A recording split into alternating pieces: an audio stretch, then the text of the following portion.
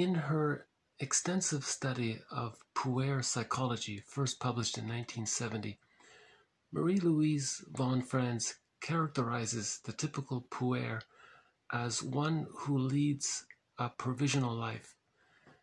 This means the person harbors a strange attitude and feeling that his job, career, car, creative endeavor, or partner is, quote, not yet what is really wanted, and there is always the fantasy that sometime in the future the real thing will come about.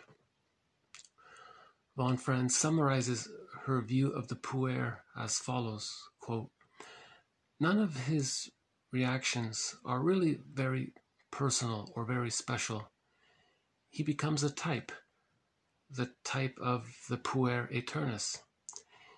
He adopts a pattern, and if you do that, you are not at all original.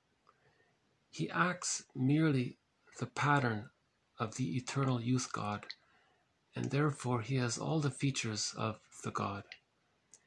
He thinks himself as something special. For example, he is the one sensitive being among all the other tough sheep. He will have a problem with his shadow, which he generally projects.